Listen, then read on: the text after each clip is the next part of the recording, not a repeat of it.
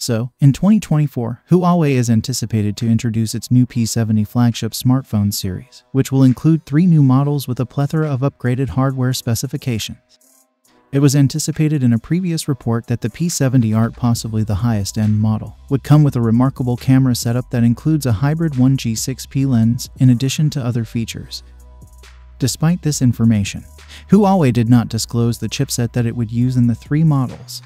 After all, the company needs to release something more capable than the Kirin 9000S in order to remain competitive, and the most recent Kirin 9006C may be evidence of that.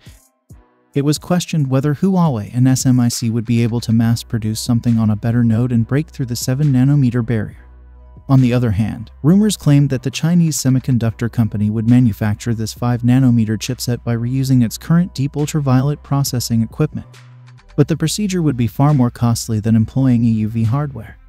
Regardless, both companies introduced the Kirin 9006C, which powers the Kirin L540 laptops that were just released and has an 8-core CPU cluster. Although the exact method by which Huawei and SMIC developed a 5nm chip in the context of the US sanctions has not been disclosed. The achievement of both businesses in doing so defies expectation, although there are few details available about its official name. It further solidifies the rumor that Huawei will develop a new smartphone chipset that will be included in the upcoming P70 lineup using the same 5nm technology. According to reports, Huawei has begun working on the P70 series and has found suppliers for high refresh rate displays that can also support lower PWM values, which will ease eye strain.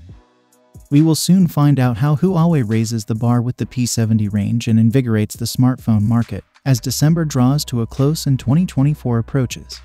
Recall that the previous Chinese behemoth is expected to ship 100 million phones in 2024. Let's see if the business reaches this new benchmark. So, what do you guys think about the upcoming Huawei P70 series? Let me know in the comments down below, and as always, I will see you guys in my next video.